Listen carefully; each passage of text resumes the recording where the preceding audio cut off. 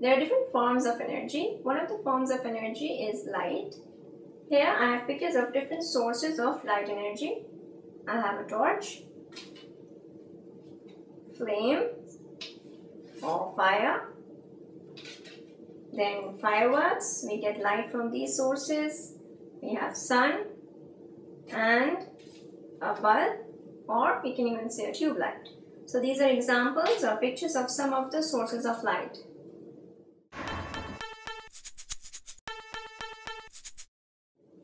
Here I have a torch and you can see that the light is coming on the wall. Now, if I put an object in between this path, you will see a shadow forming on the wall. If I bring the object near to the light or the source of light, the shadow is going to grow bigger.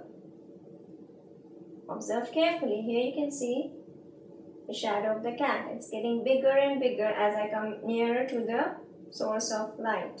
Now I'm going to do an experiment to show how does a shadow move during the day. In the morning time, afternoon, and then in the evening time.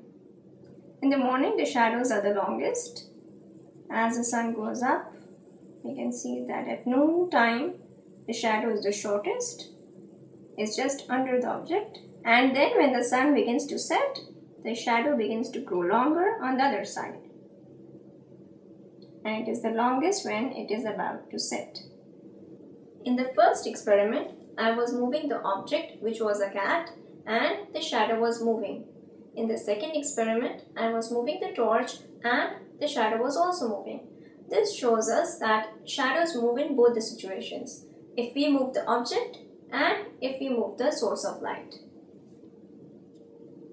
Light travels through matter, but sometimes it doesn't travel through matter. When an object allows light to pass through it, it's called a transparent object. This means all the light passes through it. Some objects do not let all the light pass, they let part of the light pass through it, and they are called translucent objects. However, there are another kind of objects that stop the light from passing through and form a complete shadow. Those are called opaque objects. I am going to show you examples of these now. First of all, I am going to place a magnifying glass in front of this torch, and you can see that the glass part is allowing the light to go through, whereas the surrounding plastic is opaque and it is not allowing the light to go through.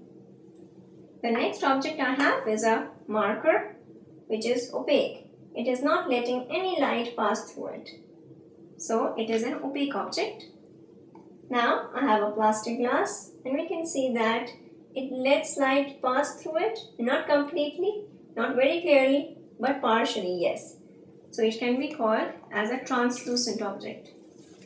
And now I have a piece of plastic which is colored, and we can see that it lets the light pass through it. You can see that clearly here when I place it just in front of the light, that we have a light peach or a light pink shade of light on the wall.